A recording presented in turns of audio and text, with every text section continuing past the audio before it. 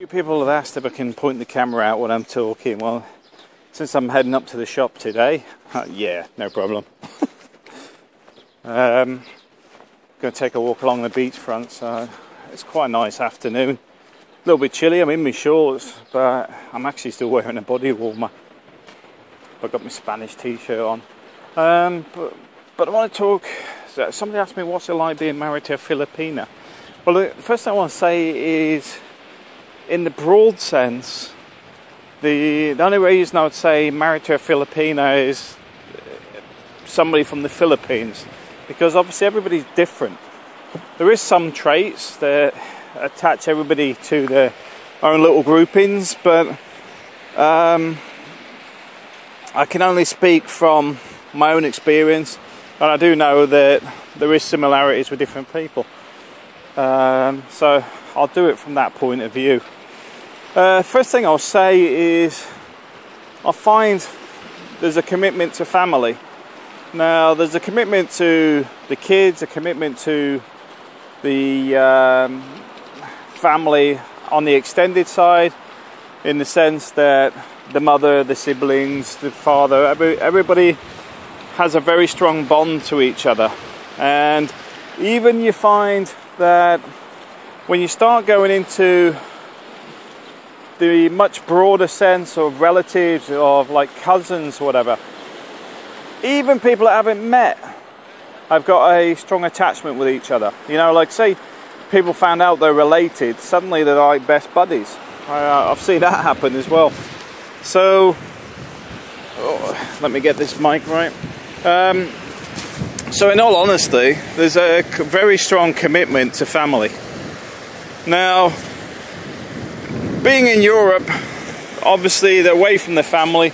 Those connections are still pretty strong. There's still commitment that you get financially, because for example, my wife would be happy to work and help support her family a bit more, and she'll be able to do that soon, which is one of the things that differs sometimes with expats' viewpoints. You know, the fact is that this sort of commitment to family can often be financial, because you start thinking, well, hang on a minute, why should I be paying all the bills while they send all the money home?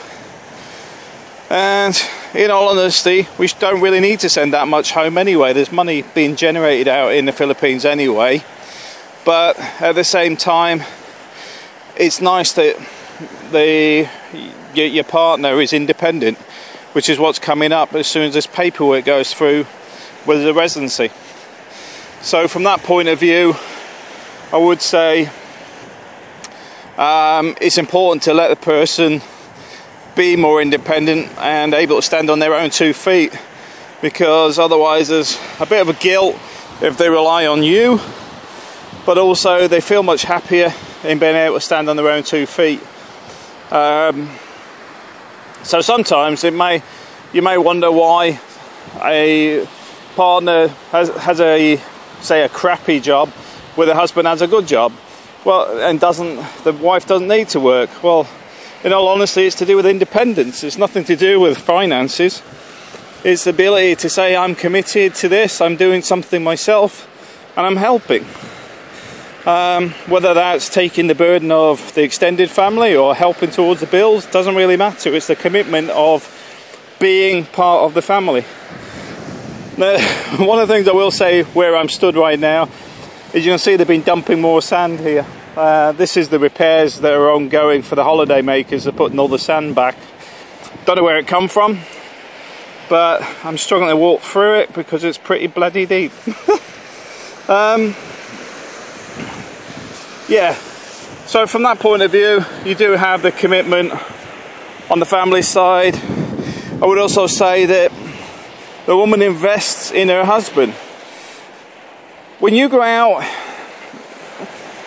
to work or whatever, you'll find that your partner is committed to making sure you look smart, tidy, shoes polished, all that sort of stuff. And for Filipinos, it's more to do with showing that they're a good wife, good partner, etc., than anything else. But they're sort of proud of you in a way as well, and they're proud that they're looking after their husband, so don't knock it. What else is there? There does seem to be sometimes where things get lost in communication as well, which can result in quiet times, tempo or whatever, but 9 times out of 10 it's down to misunderstandings rather than somebody throwing a tantrum for nothing. They probably misunderstood what you were talking about or doing. But also, I would say be very aware that manipulation goes on with some families. We don't really suffer with it these days. We did have some extended family try early on, but that got kicked into touch. Haven't really had that problem ever since. But you have to be aware that some people suffer with the 2 a.m. calls saying little Uncle Jimmy's had a I don't know, a fall or motorbike crash or something, just to turn around and say, send me some money. And the thing with that is, those phone calls will not stop unless you stop them. And I've spoken to some expats that simply just complain to me about it, but don't actually say to the wife, enough is enough. We've sent too much home already. So be aware. You've got to have that commitment from your partner that they need to deal with their family. Or the other alternative is a similar way to the way we dealt with it, is any money is my money. If they want to spend my money, they need to speak to me directly. That soon puts a stop to it. They don't like it because they can't whisper in your wife's ear or whatever. They've got to come to you. And they'll never come to you because 9 times out of 10 they just make this stuff up. So as long as you commit to making sure they don't abuse you, and your wife's serious about the relationship, you should be able to stem most of those problems. If your wife's as bad as they are, then you probably already know you're in the wrong relationship. And that's a whole other kettle of fish. But in all honesty, I don't really suffer with too many problems in my relationship. Yes, we've had a few family emergencies, but one thing I will say, they've been real ones. But we budget for it.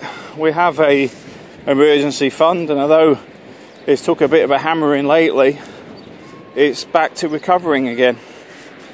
And I think that's the important bit, is being prepared.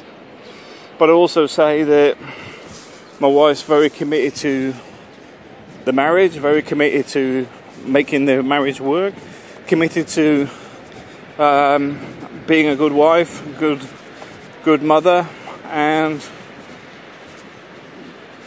it's just content generally. I don't seem to get those issues that some people have. I'm not saying all Western women do it, but there's certainly no keeping up with the Joneses going on.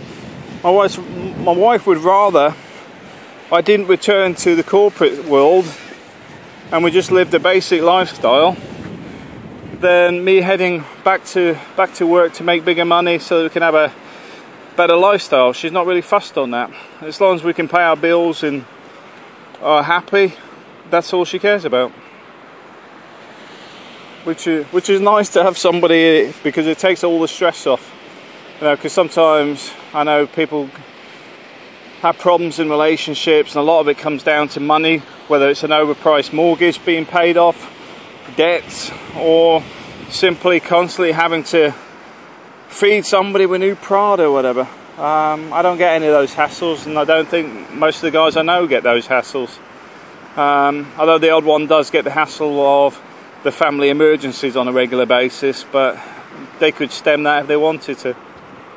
But ultimately, I'm happily married, my wife's content, and there's very few downsides. There is, and it's not that I'm anti-Western women, by the way. It's just that I think I'm more in line with a traditional marriage, and I think the combination of a Western guy and a Filipino woman are a good combination in many ways. And I think that's why a lot of people are quite happy. It's why a lot of relationships do work. Just because you've got the two cultures, especially the guys look for traditional marriage, most Filipino women are as well. Alright, thanks for watching.